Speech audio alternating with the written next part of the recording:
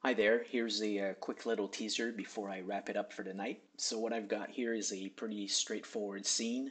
I've got a background with a texture on it. I've got a directional light that's providing lighting to this background, and then I have a simple script. So let me hit play and take a look at what's going on.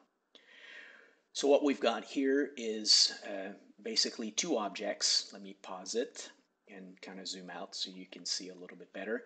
So what this script does, it simply adds a TextMesh Pro component to this object.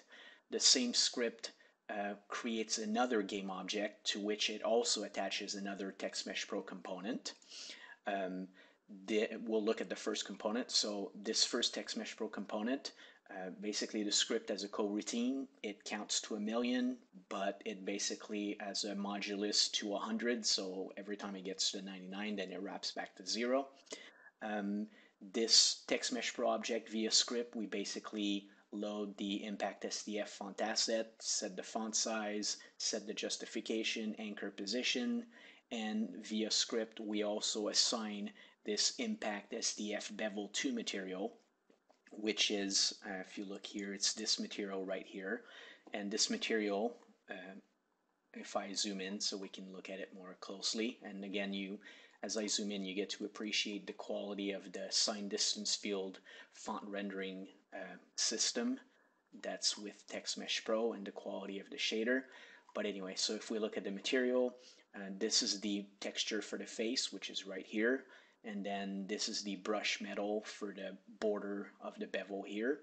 Now in terms of the bevel options, you can click on the advanced panel.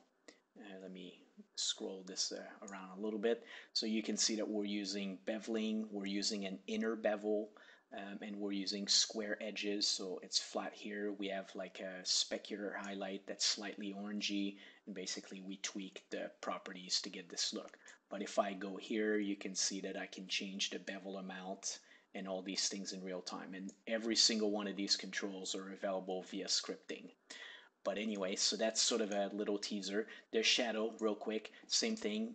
It's got the TextMesh Pro component attached to it, but this one loads the shadow material, which is sort of a preset, and this one's pretty simple. It's got the face is black, it's semi-transparent, and then the border itself has, let me go back here, border has softness attached to it, so we get the softness. The shadow object is slightly offset from the main object, and that's it. So let me resume the play so you can take a look at it.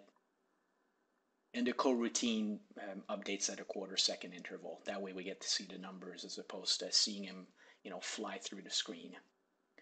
So there you go. And as you can see, it's all live. Not sure how moving the screen around in Camtasia looks like, but this is what it looks like. And you just saw it wrap at 99 right there. So hopefully you enjoyed the video. If you have any questions or comments, feel free to leave them. Have a good night, good day, or good evening wherever you are. Thanks for watching.